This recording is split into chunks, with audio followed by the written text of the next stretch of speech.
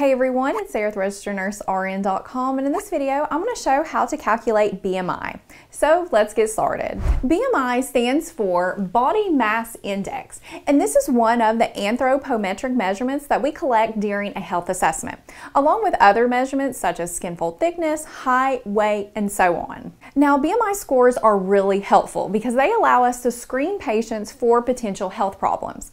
So in this video, I'm going to show you how to calculate this number manually. So first, what you want to do is you want to collect the patient's weight and height. Then once you have that, you want to use a formula and plug in the information you have into whatever formula you want to use. Now, the formula that you use is the same for adults and children, male or female, but it depends on which measurement system you're using. For example, if you are using the imperial system, such as pounds and inches, you're going to use this formula. But if you are using the metric units, like kilograms and meters, you would use this formula. So first, what we're going to do is we're going to use this formula because our example over here is in imperial units. So here our patient weighs 167 pounds and they have a height of 6 feet.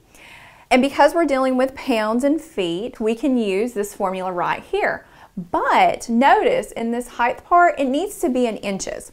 So quickly what we need to do is we need to convert 6 feet into inches. And to do that, you want to ask yourself, how many inches are in 1 foot? Well, we know that there are 12 inches in 1 foot.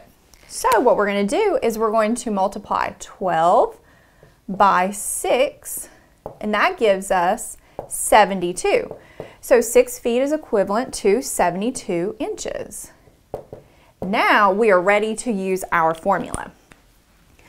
So first, let's plug in our weight, which was 167 pounds. So 167. And we are going to divide that into the height in inches, but it's going to be squared. So don't forget to bring down your square part because that's a part you could easily forget. So we're going to put in 72 inches. That's what we just figured out with our conversion. And we're going to square that. So we're going to put a little 2 there to remind us. And we're going to multiply that by 703. So let's go ahead and square this out.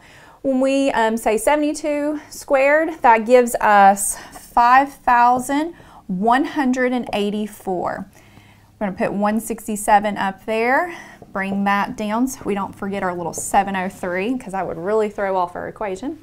So 167 divided by 5,184, that gives us 0.032214, and it literally keeps going on.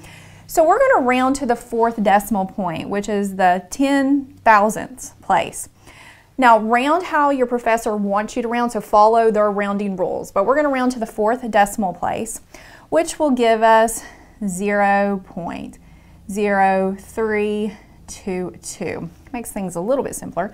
And then we're going to multiply that by 703. So when we multiply all that out, we get 22.6366, and we're going to round our BMI to that 1st decimal place, which is the 10th place. And whenever we do that, we get a BMI of 22.6, and that is our answer. Our next patient weighs 64.5 kilograms and they have a height of 1.65 meters. So we're dealing with kilograms and meters, therefore we can use this formula right here, which is in the metric units. And notice this formula is a little bit different than this one because we don't have to multiply by 703.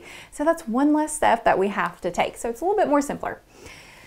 We're going to plug it in. So our patient's weight in kilograms is 64.5. So 64.5.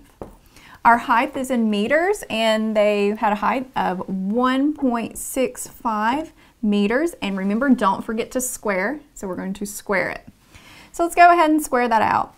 So 1.65 squared gives us 2.7225. And we're going to bring down our 64.5, and we're going to just divide that out. So whenever we divide that out, we're going to get 23.6914, and we're going to round to our nearest 10th, that 1st decimal point, and that's going to give us 23.7 as the BMI of our patient. Now, how do we interpret these BMI scores that we get? Well, once you have the BMI number, you can see which category the patient fits in per the CDC's guidelines. And these are the same for both adult females and males. Therefore, in our first example that we worked, our patient's BMI was 22.6, which falls into a healthy weight category. Because you can see here, if the BMI is below 18.5, that's considered underweight. If it's 18.5 to 24.9, that's a healthy weight. If it's 25 to 29.9, that's overweight. And anything 30 and above is considered obesity. Now, if you want to know the BMI ranges for children and teens, the CDC publishes individual charts for boys and girls. Okay, so that wraps up this video on how to calculate a BMI. And if you'd like to watch more videos in this series, you can access the link in the YouTube description below.